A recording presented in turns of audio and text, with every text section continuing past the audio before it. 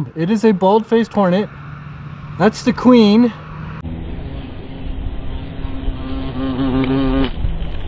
This is my friend TS. You're about to hear TS squeal in excitement with what happens with these wasps. Keep watching. So this is not the smartest thing to do. This is not a flat surface on my GoPro.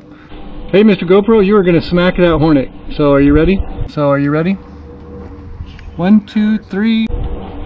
1, 2, 3. Here we go, everybody. So we're going to use an endoscopic camera that's really flexible and is going to go up inside this wasp nest and see some cool stuff. So check this out. Larva, 1, 2, 3, 4, 5, 6, 7, 8 larvae. Ooh, look at them jump around.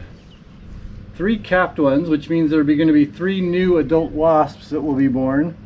Slight complication, mom just came home. It is a bald-faced hornet. That's the queen.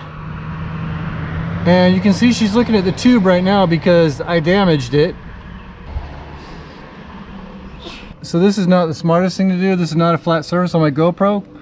Hey, Mr. GoPro, you are going to smack that hornet. So are you ready? 1, 2, 3.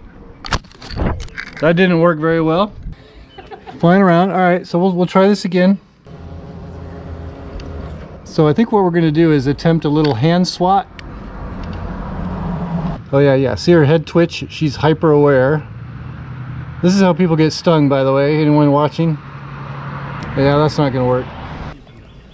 All right, so now we hope there's no one in here.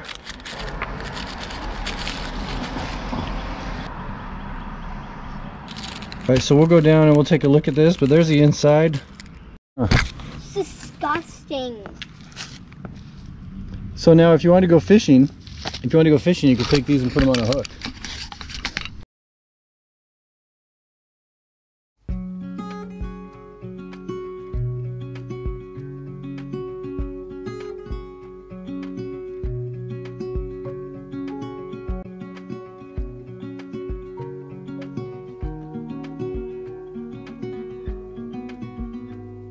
Said that you've been hurt one too many times before.